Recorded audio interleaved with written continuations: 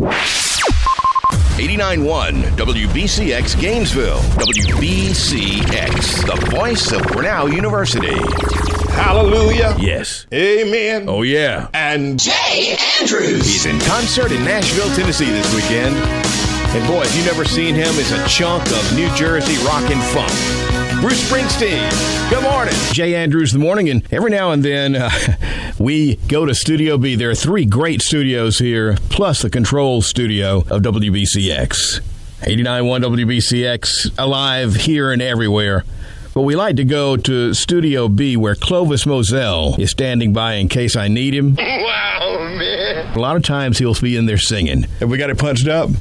There's an aroma in this room. White bird with a golden tail on a winter day. Oh, man. And the pain. So wrong. And that white bird don't know its name. Okay. 89.1 WBCX. Jay Andrews in the morning. It's a beautiful day. It is Tuesday. 7:06 in the morning. Jay Andrews here. 89.1 WBCX. Every now and then, I like to take just a second on the show and thank some people. Robbie Claudia McLeod put something on Facebook about how much they both liked WBCX's music. Thanks so much. And as I said last hour, tell all your friends about it. Being fortunate enough to have been in some of the greatest radio stations in the history of Atlanta and North Georgia, I love this music. Probably heard me play this one brand new. Bad Company, 89.1 WBCX. 7:10, 10 past 7 now. 89.1 WBCX. Jay Andrews, the morning Friday with a little Boston. Crank it up. In Arkansas, state employees can now earn days off by quitting smoking and eating a healthy diet. The other side of that is the people who are against getting the day off are saying, what good's a day off if you can't enjoy it? Let's celebrate. This day in history, February 20th, 1872, Silas Noble and James P. Cooley were awarded a patent for the toothpick. And I know what you're thinking. It took 2 guys to invent the toothpick? Well, now, aren't you something? Jay the long-legged Mac Daddy Andrews. You know who? Yeah, 7:52, 8 minutes to 8 o'clock in BBC World News. Top of the hour. But right now, I like to take my time and do it right. Little Credo, we've got it on a plaque here where the wall is peeling, the paint is.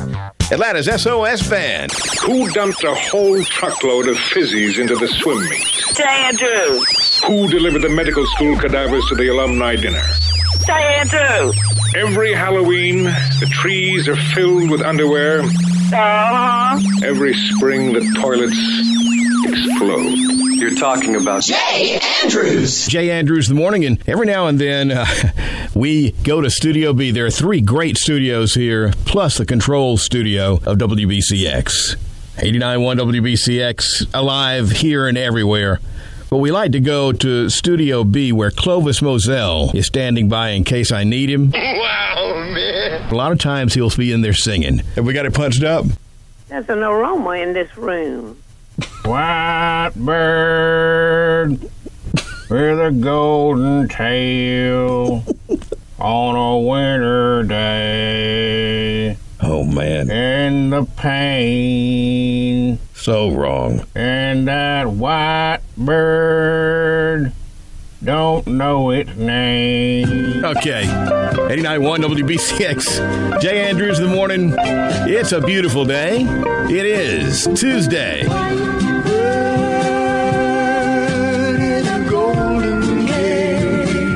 In Arkansas, state employees can now earn days off by quitting smoking and eating a healthy diet. The other side of that is the people who are against getting the day off are saying, what good's a day off if you can't enjoy it? Let's celebrate. This day in history, February 20th, 1872, Silas Noble and James P. Cooley were awarded a patent for the toothpick. And I know what you're thinking. It took 2 guys to invent the toothpick? Well, now, aren't you something? Jay Andrews.